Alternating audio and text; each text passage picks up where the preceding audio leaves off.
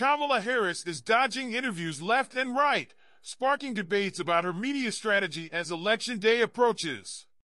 With snubs to major outlets like Bloomberg and Time magazine, is this a calculated move or a sign of trouble? Stick around to find out what this means for her campaign. As the election looms closer, Kamala Harris, the Democratic nominee, has been making headlines not for her campaign trail success, but for her refusal to engage with major media outlets. Reports surfaced recently that Harris declined an interview request from Bloomberg News, a prominent news organization founded by former New York Mayor Michael Bloomberg, who once vied for the Democratic nomination himself. This snub follows a series of rejections from other high-profile outlets, including CNBC and Time magazine, raising eyebrows and questions about her campaign strategy.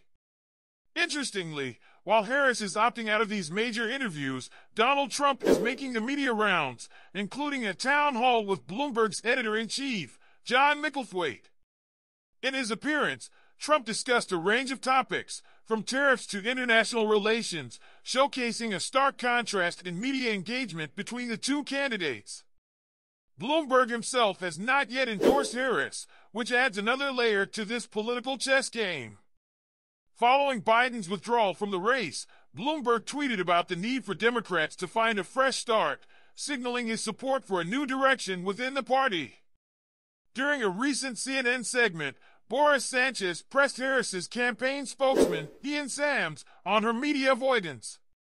Sanchez highlighted Harris's absence at the Bloomberg event and her refusal to participate in interviews with CNBC and Time, questioning whether these refusals indicate a lack of mental fitness. Interestingly, Sams previously made similar claims regarding Trump's own interview denials. He attempted to defend Harris by pointing to her upcoming appearance on Fox News, claiming she was ready for tough questions, but the discrepancies in her media engagement remain apparent. Adding to the narrative, Mark Benioff, the owner of Time, expressed disappointment over Harris's refusal to grant an interview with the magazine, claiming that despite multiple outreach attempts, the VP has not engaged with Time in the same way previous candidates have.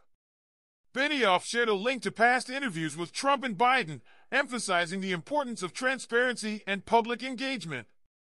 A recent article in Time titled "What Kind of President Would Kamala Harris Be?"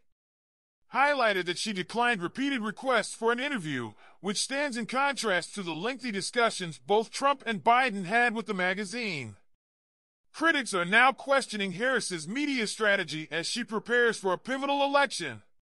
While she has chosen to engage with less traditional platforms, like raunchy podcasts and radio shows, her absence from reputable news outlets like Time and CBS has raised eyebrows. Some argue that this approach could alienate voters looking for insight into her policies and leadership style.